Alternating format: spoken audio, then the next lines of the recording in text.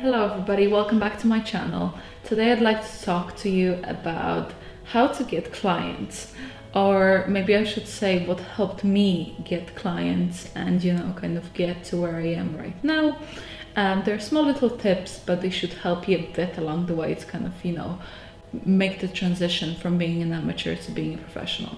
I'm not going to talk as much about equipment. I mean, it's great to have a good camera, it's great to have great lenses, but I think down the line, it's your presence and what you do about your career is what's going to make it or break it, and not the equipment you use. So I'm going to start with saying that the best thing you can do for yourself is get in with model agencies.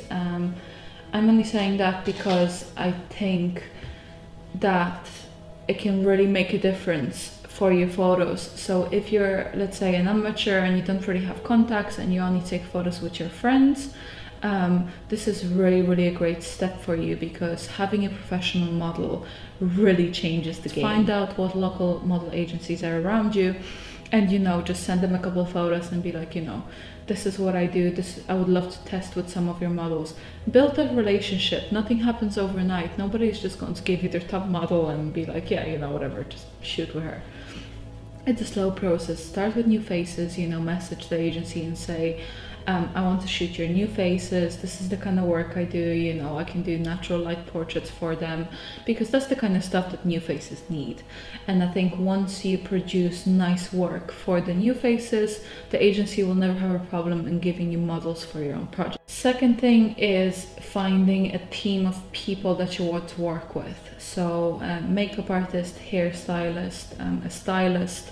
It's very important, especially if you want to get into fashion and you want to shoot fashion editorials.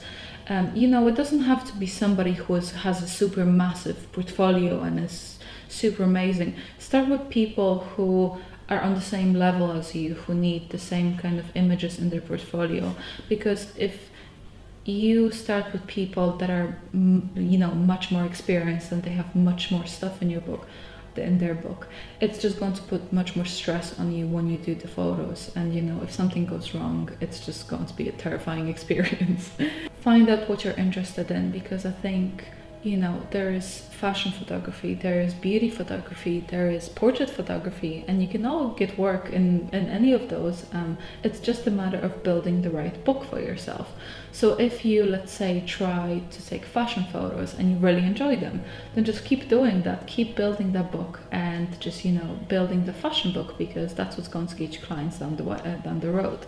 If you feel like you're better doing beauty, then build your book towards beauty, because if you, let's say, build a fashion book and then you want to try and give beauty clients, it's not going to work, because they want to see samples of your work. So just remember about that. Your career as a photographer is going to be built on a lot of free projects that then later give you the paid jobs, because when clients look at your book, they mainly want to see the projects that you do for yourself as a photographer. They're not as interested about looking, at other client work, because client work is great, but it's usually not as creative as they would like it to be. So they will look at your editorials, they will look at your tests, and that's what's going to give you the work. The other thing is you have to always be careful with deciding when it's worth to work for free or work for a little money, and when it's not worth it.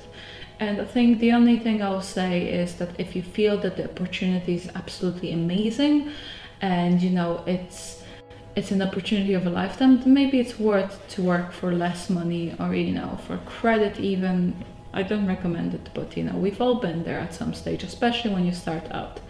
As you get kind of further down, it's kind of easier to just like sort out and be like, no, this is what I'm getting paid, and that's it.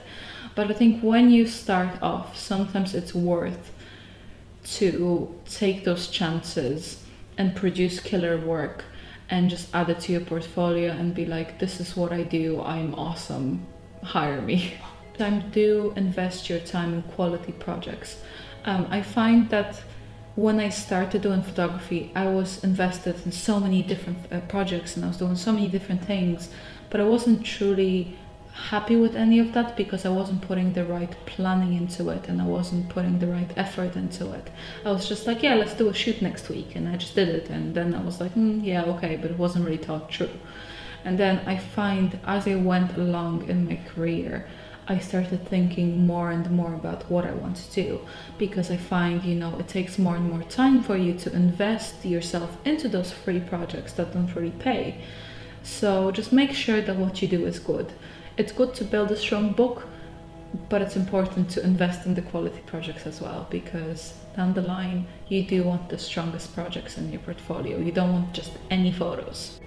Once you think you have some good quality tests done, or maybe, you know, you try to do a little fashion editorial, always try and submit it to some sort of a magazine, maybe like a local magazine or even local newspaper. The Samsons have those inserts, like insert magazines, or, you know, try an online magazine, because it always adds to your profile if you get published. You know, sometimes it's not going to get paid, and even if it is, it's very little.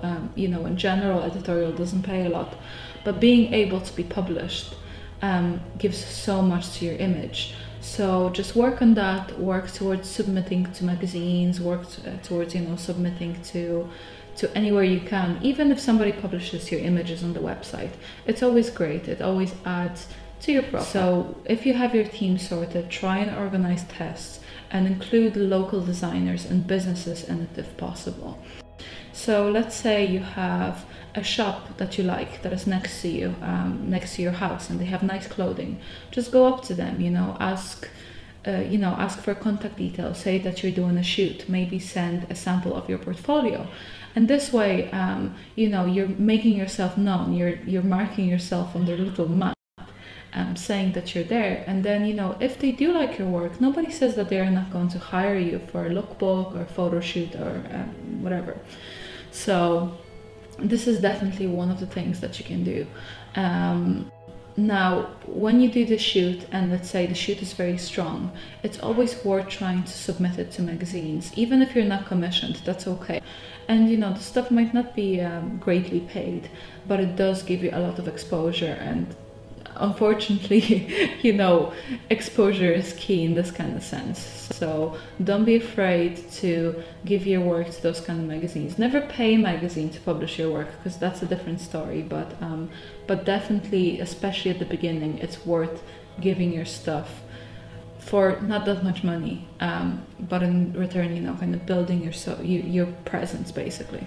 Now, another thing that's very important is building your social media presence. And I find that, you know, the earlier you get into the Instagram and Facebook and all the other social media, the better, because the more consistent you are with your posting, the bigger chance of the bigger amount of people seeing it.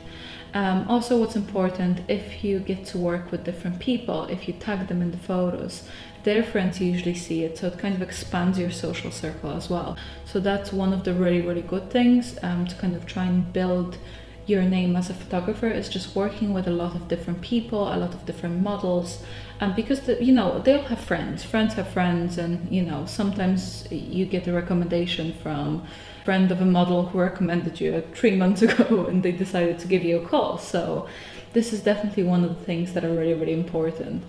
Another thing is building your website. Obviously, you know, you don't have to go the full professional route, because I know it's very expensive. You can go for a website like Wix or Squarespace, or one of those. There's a good bunch of them, and you can just create your simple portfolio. You know, you can have your printed portfolio, which is great, you know, to go and see clients, but I think a web portfolio is a good start. So just put in your strongest projects, be very selective, don't put in everything that you shot, just put in stuff that you're really, really happy with and that you're proud of and that you wouldn't mind showing people and so on. Okay, and finally, I think one of the most important points is to send your portfolio to potential clients. So try and find local magazines, try and find local designers, get their contact email, and just, you know, introduce yourself, send your work, you know, say, hey, this is me, this is my work. And, you know, there's a chance that they are going to love your work, and there's a chance that they are going to want to work with you. But I think main thing in general is to be confident in your work, knowing what you're worth, building a strong book that is based on what you want to do in the future. As I said, if you want to do fashion, build a fashion book. If you want to do beauty, build beauty book. Expose yourself to as many people as possible. You know, create social media presence that is constant. You know, don't skip days, don't be irregular. Try and post something every day. Try and keep it consistent. I think the best thing you can do for yourself is stay consistent. Finally, you know, expose yourself to clients, show them your book, show them you're worth it. You know, I think also it's kind of important to understand that, especially when you're starting out and you don't have a big client list, unfortunately you will get paid less, and you know, sometimes people will abuse the fact that you're new. So just stand your ground, know your worth, but also be aware that it's very, very important to build your book first and then start getting paid good money, basically. Also, don't be afraid to ask for advice. If you know any photographers that work in your area, in your country, and you really love their work, and you know, you feel like you need some little extra help, ask them. The chance is they're going to be lovely and they're actually going to help you. Thanks for watching, guys. I hope you enjoyed this video. I hope it helps you. If you have any questions, let me know and I'll try and answer them. And if you like this video, please give it a thumbs up and subscribe to my channel. And I would love to hear from you what you want me to do next.